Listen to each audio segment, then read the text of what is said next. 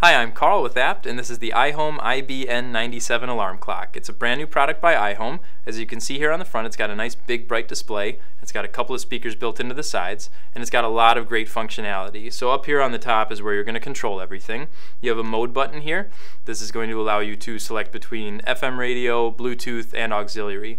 Keep in mind it is only an FM tuner, so you don't get access to your AM stations through this, but you have the Bluetooth. And you have NFC capabilities, so if you have an NFC compatible device, you can set it right on the machine and it'll read it, get everything started. You don't have to press another button.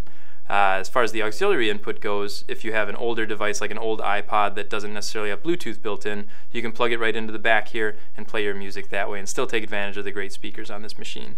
You also have your volume up and down here, and then you have your standard alarm clock features where you have sleep, wake up timers, a snooze button, and then you also have a nap timer and 2 alarms built into this machine. So if you wake up at different times on different days, you can set that right up here on the top. You can also answer and hang up cell phone calls from this because it has a microphone built in and you can listen to the person you're talking to right through the speakers. On the other side here, you have your plus and minus buttons to control your tuning and your equalizer functions.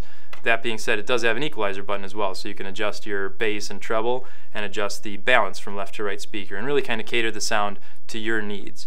And then you have your play and pause button if you want to play or stop your music.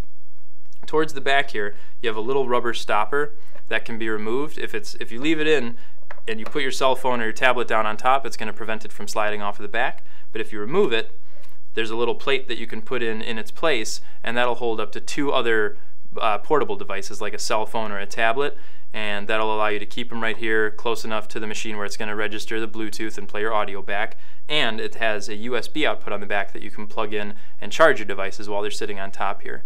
But overall, really nice feature set on this machine, good sound quality, and a nice compact package. And that's the IBN97 from iHome. Check it out at abt.com and like, comment, and subscribe on YouTube.